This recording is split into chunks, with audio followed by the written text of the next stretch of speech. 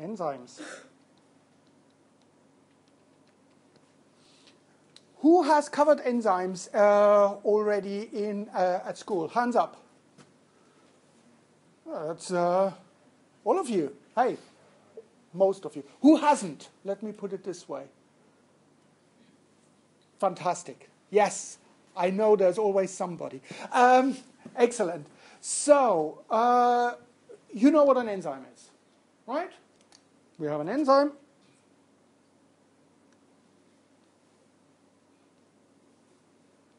That's our enzyme. And usually we have a substrate. The enzyme does something with the substrate. So that's the enzyme. That's the substrate. And at the end of the reaction, what is typical for an enzyme? Stays unchanged. It stays unchanged, exactly. It comes out exactly the way it was before. And the substrate obviously is broken down.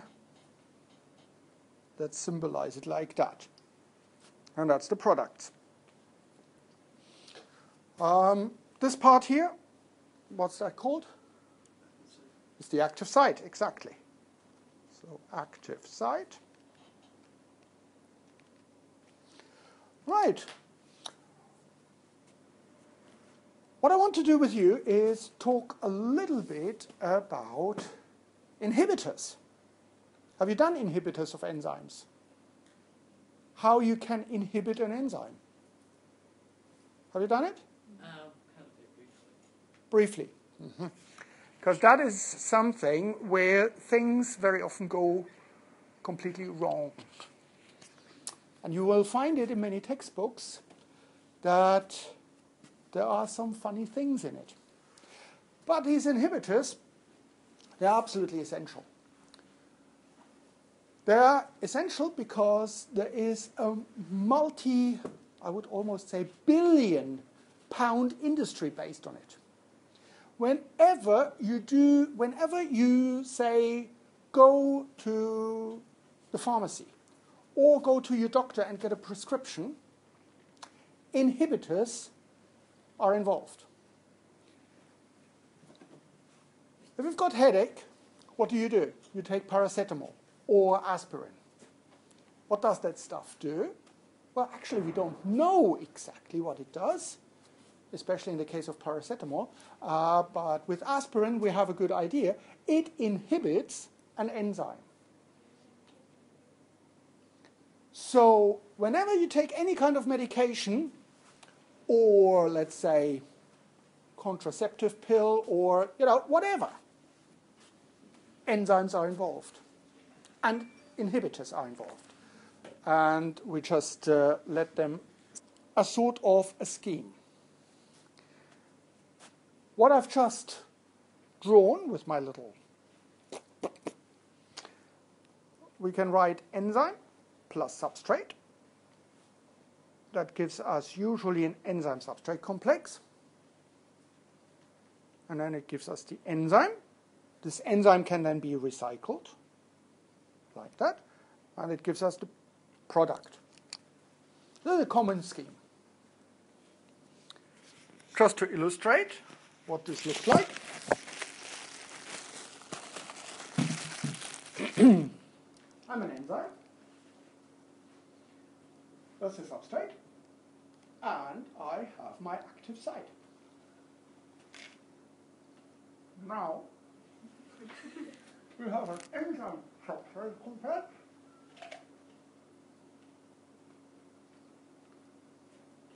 The enzyme is doing something for the substrate. And if you are absolutely desperate, you can look at the products tomorrow. What? So that is the normal function of the enzyme.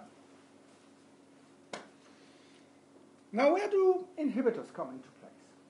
Well, one kind of inhibitor that is very, very common in the pharmaceutical industry will interact with a free enzyme. So here we have this inhibitor. this inhibitor interacts with the enzyme, and we have this reversible reaction, and it forms an enzyme inhibitor complex. Let me illustrate that. I've got my inhibitor here. In this particular case, the inhibitor looks pretty similar to my substrate. Right? So, as an enzyme, I now have the option. Either I can bind to my substrate, or I can bind to the inhibitor. In this case, they look pretty similar, so it could very well be that this inhibitor binds also to the active site. Now,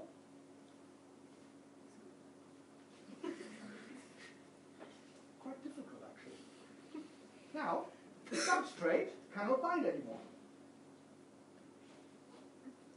On the other hand, if I've got the substrate bound, the inhibitor can't go in. Thrown away. Substrate and inhibitor are mutually exclusive. They can't bind both at the same time. Does that make sense? Yeah? They are actually competing with each other. It's a competition. And that's why this inhibitor is called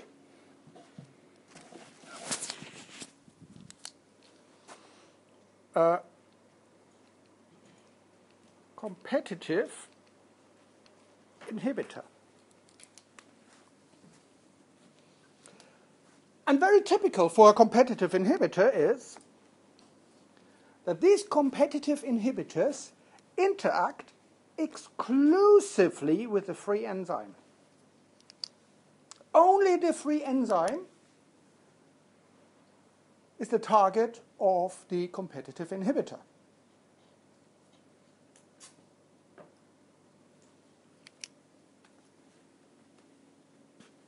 So, we have seen here the inhibitor could look like the substrate and bind to the active site.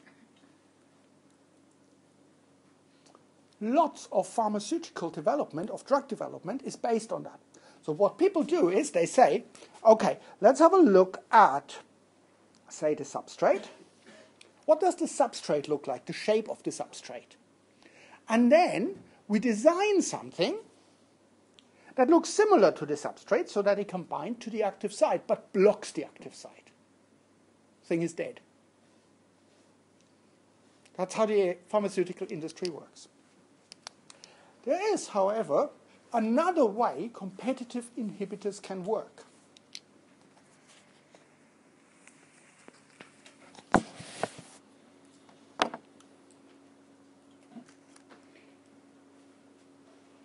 Here's my substrate.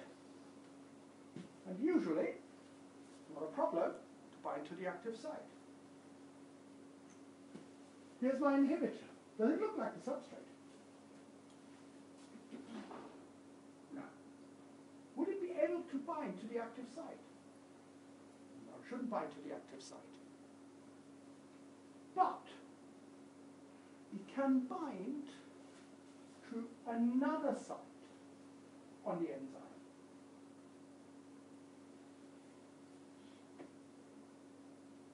It can bind, for example,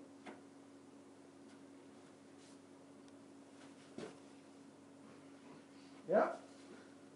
Now this is so painful that the active site, that the protein goes like, ugh. The active site can't bind anymore, the substrate. So, this inhibitor also interacts with the free enzyme. It also interacts with the free enzyme, but doesn't look like the substrate at all. This inhibitor binds somewhere else. And therefore, anyone here who studied the Greek language? Excellent. What does other mean in Greek? Allos. Exactly. So this is called an allosteric. Allosteric means somewhere else on the enzyme. An allosteric binding. It is still a competitive inhibitor because it interacts exclusively with the free enzyme. So for competitive inhibitors, we can have two things. Either it binds to the active site,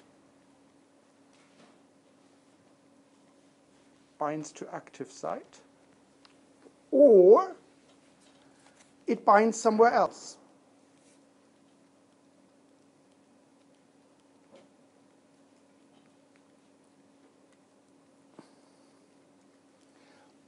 And is allosteric.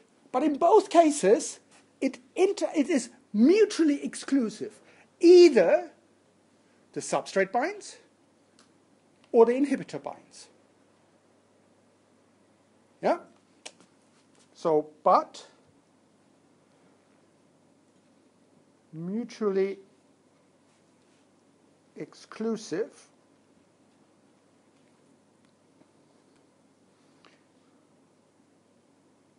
between substrate and inhibitor. It's either or.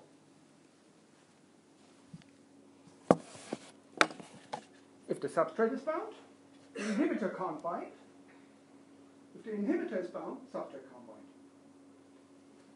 In both cases.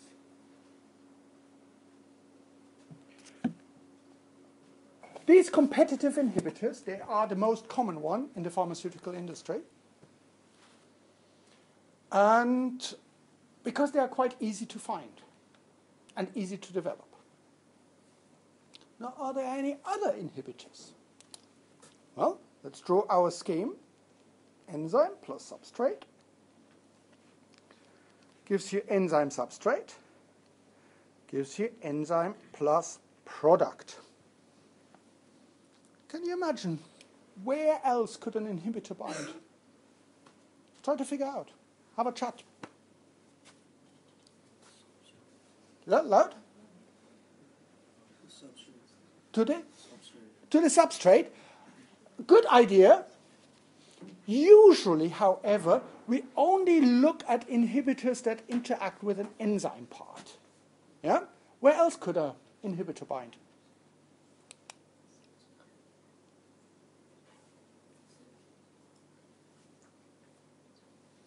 To the enzymes along the way. To So the, it reduces the... so it could bind here to this free enzyme. Yeah? Where else? to the enzyme substrate. To the enzyme substrate complex. Exactly. It could bind to the enzyme substrate complex. Yeah? So let's do it like that. Inhibitor plus enzyme substrate. And this gives us, what would that give us? Less products. Sorry? Less products. Less products. But what would this when I just what would I have to write down here? Hello? Enzyme inhibitor complex. And? Exactly. So I have 3 bits. I have enzyme, substrate, and inhibitor. They're all 3 sitting there. How on earth could that work? Okay. I've got this one, I've got this one, and I'm the enzyme. Now direct me, what do I have to do? Enzyme plus substrate. What do I have to do? Okay. And as soon as the substrate binds, a binding site opens on the enzyme.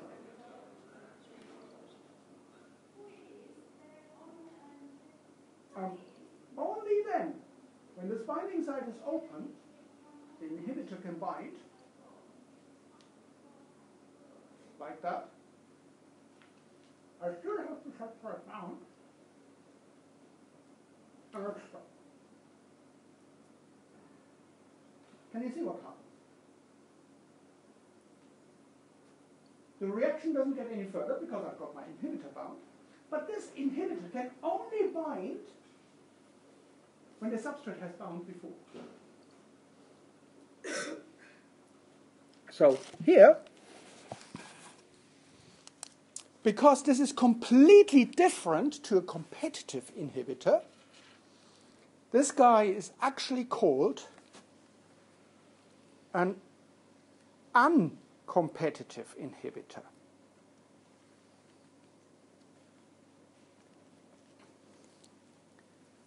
Very different. An uncompetitive inhibitor can only bind when the substrate has bound.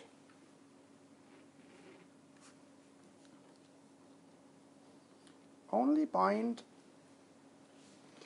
if and when the substrate has already bound.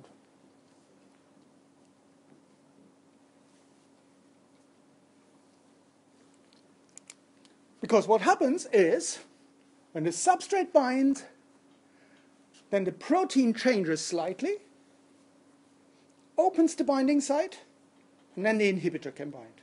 Inhibitor can't bind before. My inhibitor is unable to bind to the free enzyme because the binding site is not open. It will only open up when the substrate has bound. Does that make sense? Yeah? These inhibitors, bless you, these inhibitors are bloody difficult to find. The reason for that is because you don't know exactly what they look like. You have to have an enzyme and the substrate together. And usually that's done in, less than a second. So it's very difficult to get hold of these things. One of these inhibitors that we know of is a compound called lithium. Have you heard about lithium chemistry? Yeah? When do you give lithium? For which condition? When people suffer from manic depression or bipolar syndromes, they very often get lithium because it is an uncompetitive inhibitor for an enzyme that changes the brain chemistry. But it's one of the really few examples where you have an uncompetitive inhibitor. Does that make sense? So we've got competitive inhibitor. Competitive inhibitor interacts only with the free enzyme. It cannot interact with anything else. It can do that in two ways. It can either bind to the active site, or it can be an allosteric inhibitor. Or it can be an uncompetitive inhibitor here, which only interacts with the enzyme-substrate complex. Yeah? Life would be so lovely if that was all the case. But life's a bitch. And then you die. Why? Well, let's draw that down, or write that down. We have enzyme plus substrate gives us enzyme substrate, gives us enzyme plus product. Now here is the big question for you guys. What kind of inhibitor is that? It's competitive, yes. What kind of inhibitor is that? It's an uncompetitive.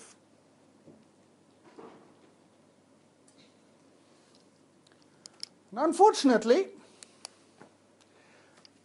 quite often a compound, this I, can do both. It can bind either to the free enzyme or the enzyme substrate complex. It can do both. Weird stuff, but it's possible. How are we going to call that guy? So that would be a competitive here. It's an uncompetitive. Any good names?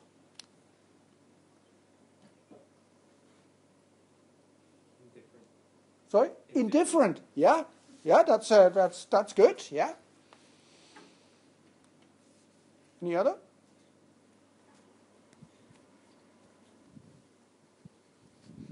My impression of a cocktail mixer is not very good, I guess. Loud. Mixing. It's a mixed inhibitor. Excellent. We have a mixed inhibitor. A mixed inhibitor can do both.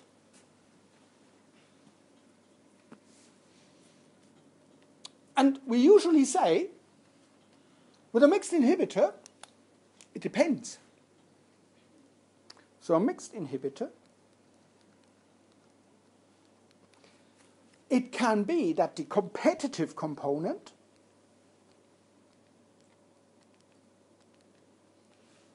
is stronger than the uncompetitive component.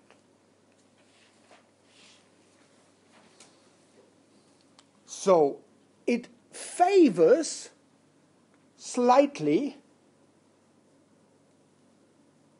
binding to the free enzyme. That is when the competitive component is strong. Could be the other way around. It could be the uncompetitive component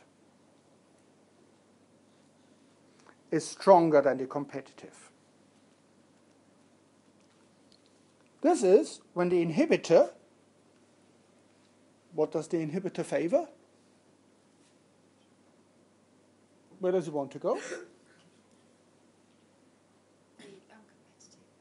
The uncompetitive, in this case, where does it want to go? Wants to go to the enzyme substrate complex. Yeah? Bind stronger to that.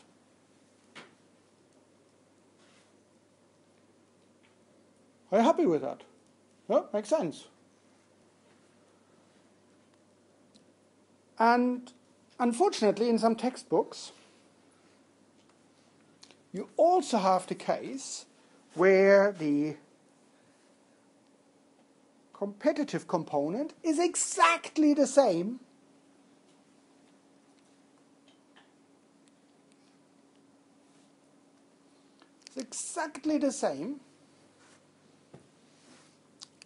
as the uncompetitive component. In reality, this never happens. There's always a slight difference between competitive and uncompetitive. But because all these textbooks have been written by people who are not enzymologists, they decided to come up with another name for that, which completely gives me the creeps. The name for that is a non-competitive inhibitor. Now, immediately forget that I told you that. Because non-competitive inhibitors, in my humble opinion, just simply do not exist. And if somebody is trying to sell you a non-competitive inhibitor, hello? If somebody is trying to sell you a non-competitive inhibitor, you just stick two fingers up and say, sorry, that Klapper guy told me that a non-competitive inhibitor doesn't exist. You either have a competitive or an uncompetitive or a mixed inhibitor. Yeah? And I know that a lot of my teacher colleagues will cringe inwardly because that is a very common exam question. Describe what a non-competitive inhibitor does. So you just simply say there's a mixed inhibitor with a competitive and an uncompetitive component where both components are the same. End of. That makes sense to you? I have 2 minutes left, and I want to show you a third inhibitor. Or is it a fourth? Completely forgot. Just need to close the door.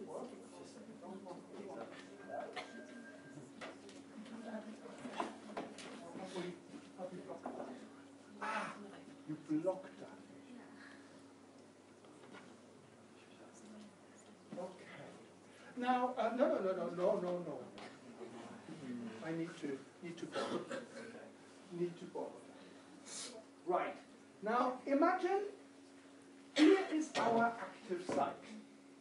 Yeah? And I'm a substrate. So, I bind to the active site, and the enzyme does something with it. Okay? Easy to understand. Now, Jack is also a substrate. Me first. Yeah, me first. Did you see what happened? If we have substrate at a low level, the reaction can happen. If we have too much substrate, they start fighting over the active site. Too much substrate can block the active site. It's just an overload. It's a little bit like two hedgehogs trying to go through the same little hole in the garden fence. It doesn't work. What would you say the substrate is?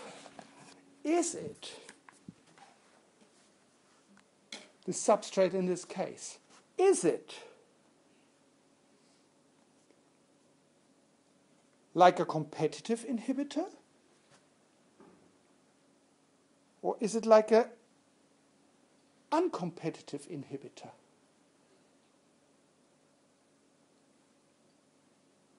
It's tricky, isn't it?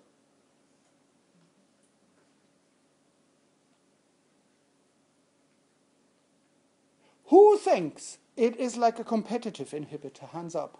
Because it's not binded, it's not Uh-huh. to the site, isn't it? Who thinks it's like an enzyme substrate binding uncompetitive inhibitor? Uh-huh. Well, actually, the jury is out. It's not really clear how we should treat it, and therefore, this thing has been given the name of a very imaginative name. It's called. What would you call it?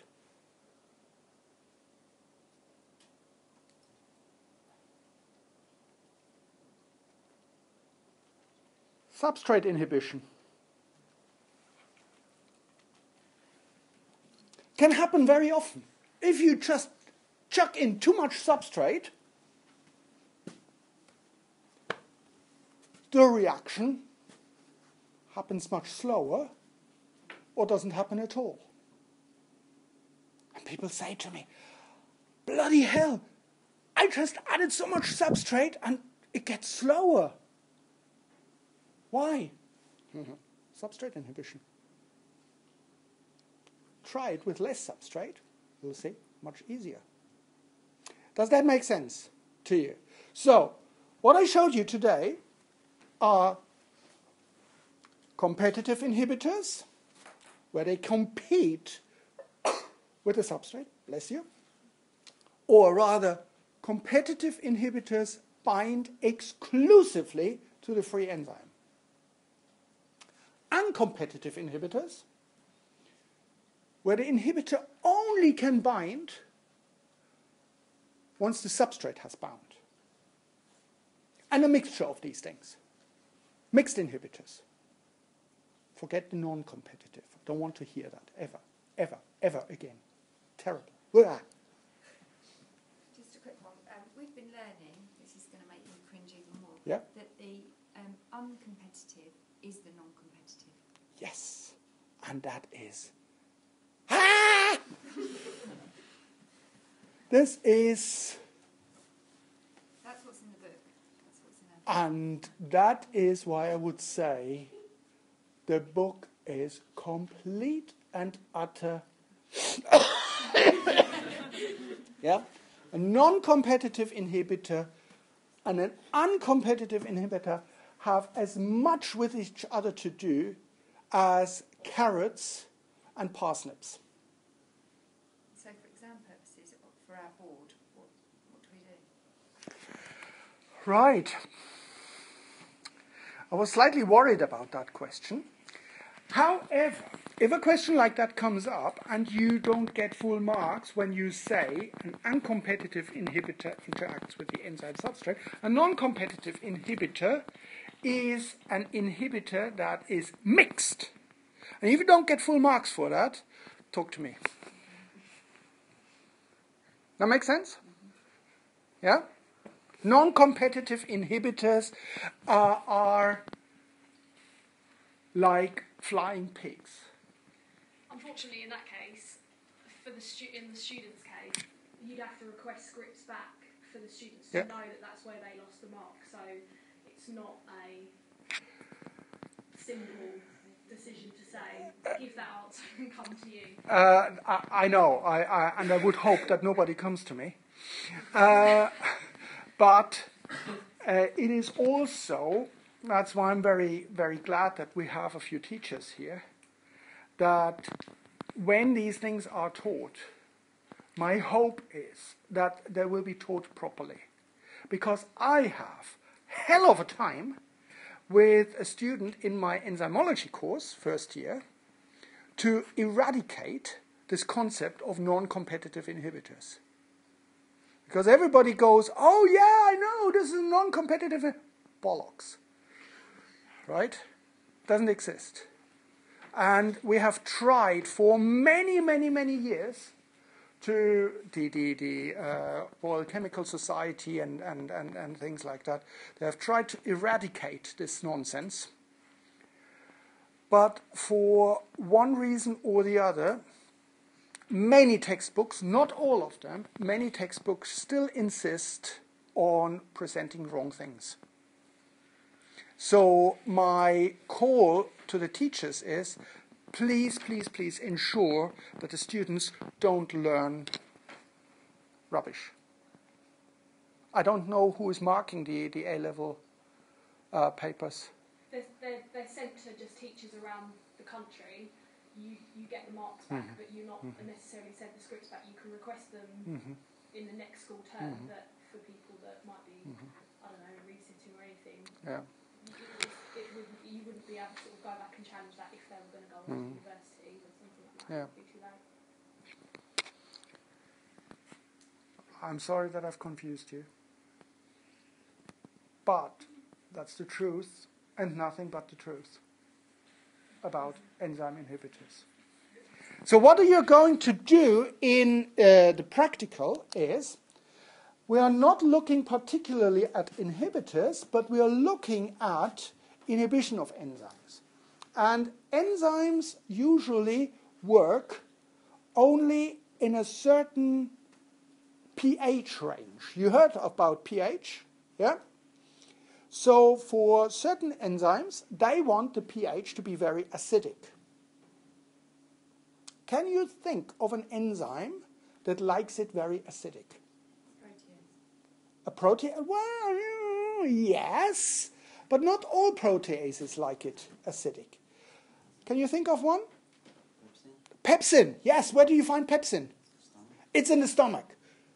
Pepsin, stomach very acidic, pH 1 to 2. The enzyme works very well there. Yeah? Can you think of an enzyme that likes it very alkaline?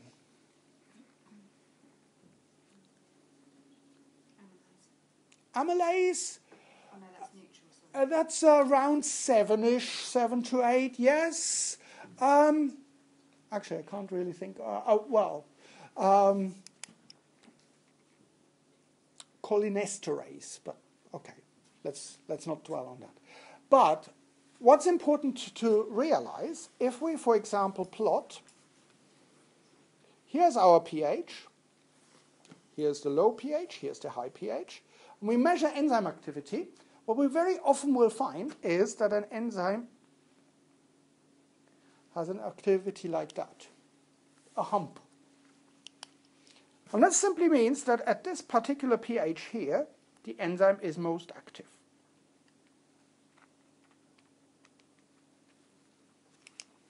Okay? And that is exactly what we are going to do today. So you will get solutions with different pH,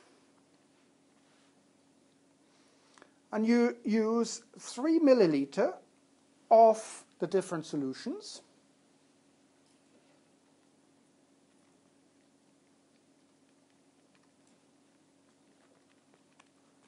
Three milliliter of different solutions, and these solutions have already the right pH and they have the substrate in it. And you add to these 3 milliliters, you add 30 microliter of enzyme.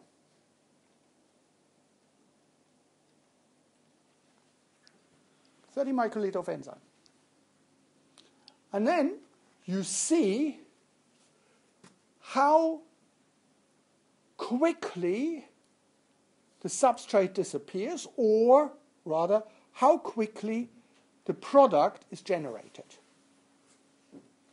And what you do is, you have little cuvettes. Have you worked with cuvettes? Yeah, some of you have. You put the 3 milliliter into that.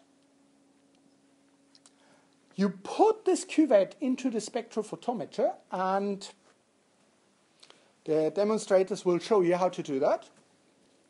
And then you set the spectrophotometer to 0. It should show 0 reading. There's nothing going on.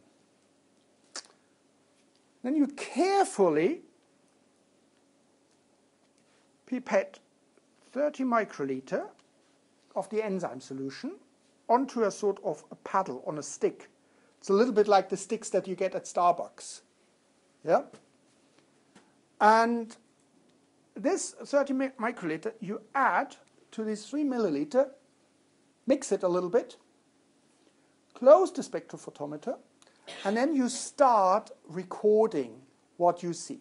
You will see that the reading of the spectrophotometer will change.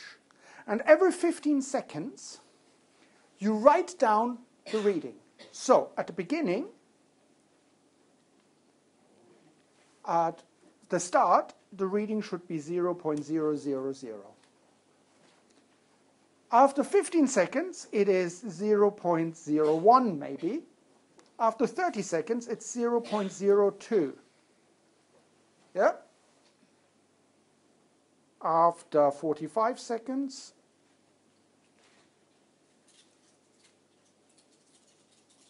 what do you expect? Sorry, I'm in the way. 0.03. Yep. After 10 minutes, never mind. What we can do then is we can calculate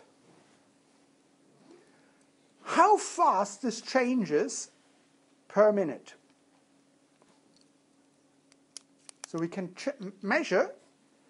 So after 60 seconds, for example, this would be 0.04. So we can say, okay, it changes in these 60 seconds. It changes about 0.04 per minute. Yeah? And I want you to record that for different pHs. Usually you would only record it for, say, 2 minutes or so, because then it gets boring. Can you do that? You understand the task? Any questions?